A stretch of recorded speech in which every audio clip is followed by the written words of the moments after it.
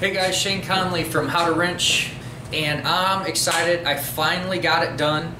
I've got the camera setup done for you to be able to see how I'm going to make all my future videos in amazing quality, amazing detail by getting that perfect shot. If anybody out there is got their own YouTube channel or doing any of their how-to stuff, or maybe just even screwing around for fun, we know how difficult it can be and how time-consuming just the camera setup can be. You can have all the knowledge in the world, but if people can't see it, it doesn't do much good.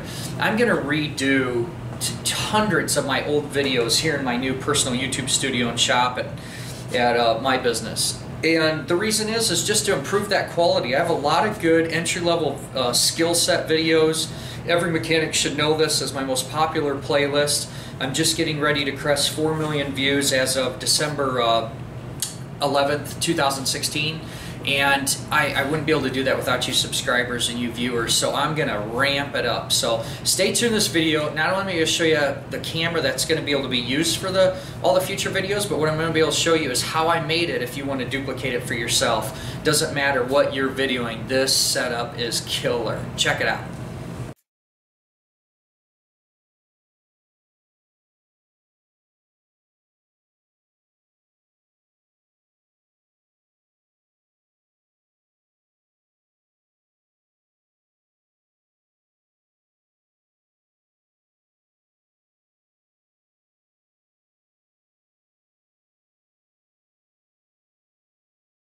About that is an adjustable strap clamp, if you will. This pivots right here so I can get a perfect angle. I only got to put nails, you know, anywhere I want around the rafters. Another good reason that I didn't enclose this garage space is it's going to be really easy for me to access just common video points.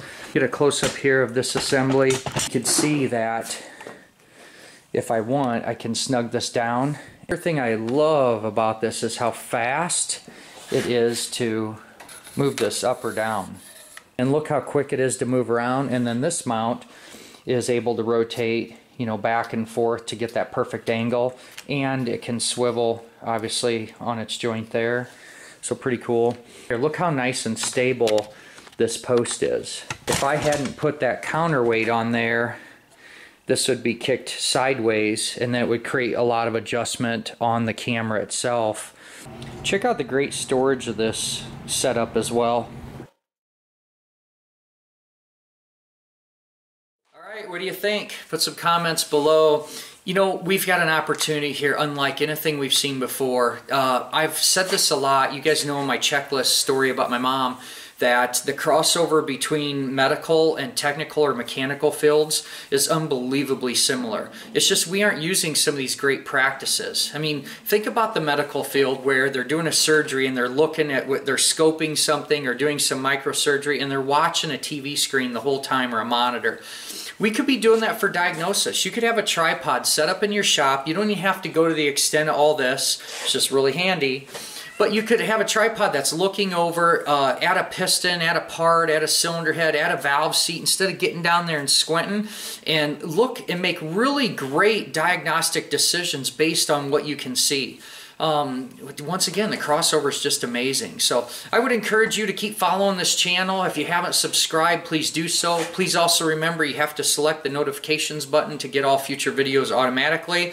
Join me on this journey to improve our craft, to dig in, also be willing to share ideas and teach me, and let's just keep on getting better together. As I always say, make it a great day and keep wrenching. I hope you found this video useful.